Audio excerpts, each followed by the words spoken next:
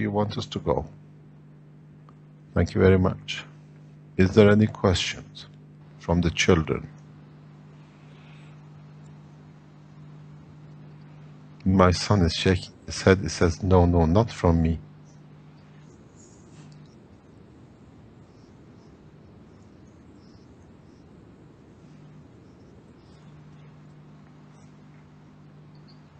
Not now, thank you. We are rubbing our hands right now, just to... Was it a good explanation? Ask him. Yeah. He says yes, mine. What about yours? About the plasma. We didn't understand very well really the definition of the plasma. How can we explain the children what exactly is plasma? Plasma is a ball of magnetic fields which in the center, okay, I tell you something because my son knows, maybe children can explain. Come on, you have to. I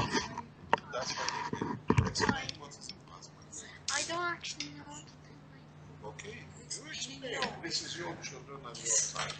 You explain it your You explain in your language what you understand the plasma is. And then we find. Good evening. My name is Ruben. What the plasma is, what do you understand from what is a plasma? I know that a plasma is made by an energy field and little magnetic things inside it.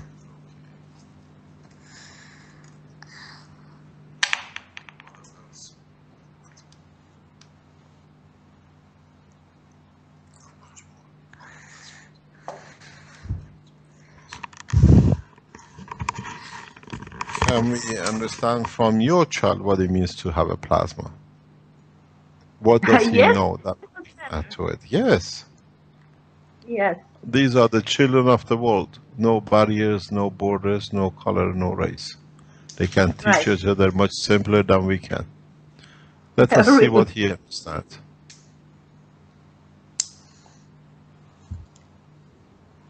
He's going to explain what he understands from plasma now. We are waiting. Oh, for my child. Yes. Okay. I have Let to... them, it's their program, is not ours, huh? Yes. So he said it is... Give him the headphone. Let him speak. Yes, but he doesn't speak English very well, so I have to translate everything. That's good. Let him be heard. What language does he speak? He speaks just German, and he was at the moment very fascinated about the magnets. So he's playing now around with the magnets on our fridge, and yeah, that's why I think he skipped the part with the plasma. So he's just trying to discover the magnetic fields and trying to see how they react to each other. So yes, he's just playing around and trying to find out how these magnetic fields work out. I think for purpose of our teaching children, we deliberately kept away from magnets and magnetic flat magnets like this one, because we have come to understand, then you have to re-educate them to understand the magnets or the life, the structure in the universe is a ball of fields which they run after each other, what we call a plasma. It starts from the center. The center, the yolk, is exactly a copy of an egg.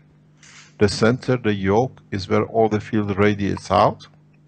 And then whatever radiates out, we call from the time, from place, the yolk till come to the white or to the skin of the egg. We call it the transition point. and what we call it transition field. And then on the top, when it comes to us, we see it, we call it a matter, or things, we call it what it is. Like here is the egg of the shell of an egg. So a plasma is a copy, no different than an egg, but has to have a source. You can't have things free. So that source, if you look at the egg, is the yolk, and it radiates all its fields outwards. And from the time and the place on the top of the yolk where the white starts to where we see it as a skin and the shell of the egg, we call it the transition. So we call the white of the egg the transition. It takes time to transit, to travel from the yolk to become to the skin. So this is how we understand plasma. The source, the white, which is the transition time from the where it leaves the source to the point when we see it detectable to us, like an egg. Another easy example of a plasma, which is a true plasma in true sense of plasma, is our solar system. The sun is the source where all the fields come out. And then, for example, in our case, it takes over 8 minutes from the surface of the sun to the surface, to top of the top layer of the earth, for this field to travel. So we call the transfer of the field from the surface of the sun to the upper layer of the atmosphere the transition, which is in transit. And then at the point when it rubs against this magnetic field and gravitational field of the earth, manifests itself as the light, or changes and becomes matter, we call it the matter state, because now to us detectable. And this is the easiest way to explain to children about plasma. Because nowhere in the universe, and one of the biggest problems in teaching regarding the plasma technology and the existence of life in the universe, is we try to teach children magnet in the flat form, like this, or magnets like this. Yes, they are like this because we push these balls together, like this, what do you call it, eggs, or what we call plasmas, and then it's very hard to teach children, no, what you see is collection of these we squish together.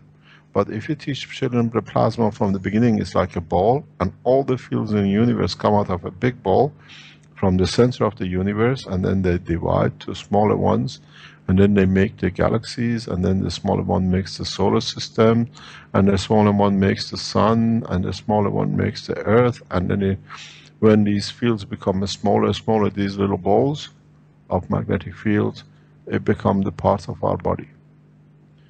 And to teach children about flat magnets and then trying to change is the biggest problem which we have with the world of science today. That's why we try to explain from the first session about a plasma.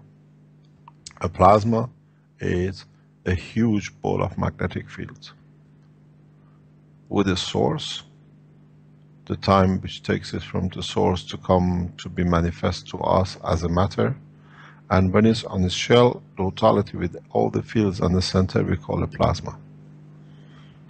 And you can change it, you can play with it, you can understand it in a very simple way, because even when it's plasma, it's soft, it's not hard.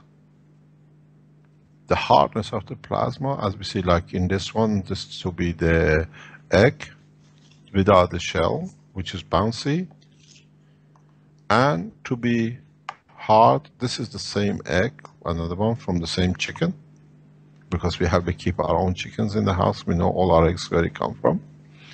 So if it becomes hard, when it's in a soft position, in respect to the others, becomes bouncy and soft. But when it becomes to us detectable, that we can hold it, then becomes the egg with the shell. But inside, it's still the same. So a source, time of travel, till where we can detect it. Is, on the other hand, for the children, the easiest way is very simple. There is a school. The source, the place is home, that's the center.